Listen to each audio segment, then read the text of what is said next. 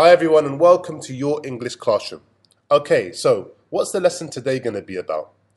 Well, the lesson today is going to be about expression and how we express ourselves on a good day. When the sun's out, you're feeling happy, you're excited and you're with friends. Okay, but what about expressing yourself on a bad day? When it's raining, you're feeling down and you're fed up. Okay, well, what we call these in the English language are idioms. So today I'm going to be teaching you about idioms and how to express yourself in the English language. Okay, so we've got Tom. He's fed up. He can't be bothered. He is having a bad hair day. Having a bad hair day. Which doesn't mean he literally has a bad hair day. It just means he's fed up. We've also got chip on your shoulder, which is similar. And it just means you're having a bad day, you can't be bothered, you're fed up.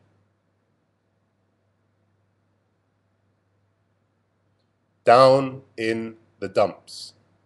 Down in the dumps. Which means that you're literally fed up, miserable, in a trash can. Yep, in a trash can, believe it or not.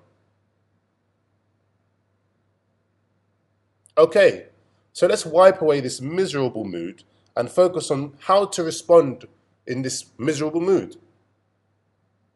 Get over it. Come on, get over it. We can also say, it's all right, let it go. Come on.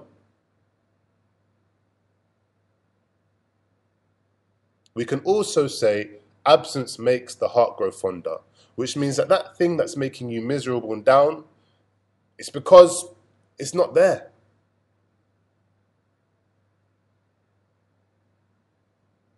Okay, so let's look at the good day. What happens on a good day, guys? Yep, you're on top of the world. On top of the world. Yep. What else? We can also say amped up, which means that you are so happy and you're jumping around and you literally can't control yourself.